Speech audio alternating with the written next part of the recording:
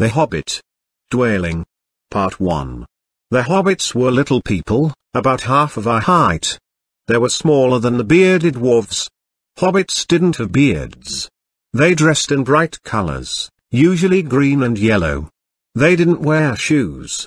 They had long fingers. It was a rich hobbit and his name was Baggins.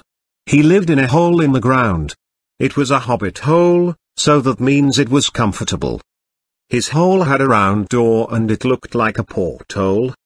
The door was green with a shiny yellow knob in the middle. The hole was like a tunnel, a very comfortable tunnel, with paneled walls and floor tiled and with carpets on the floor.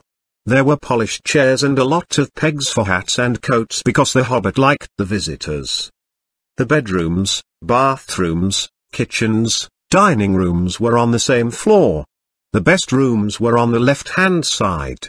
These rooms had round windows looking over his garden and meadows, sloping down to the river.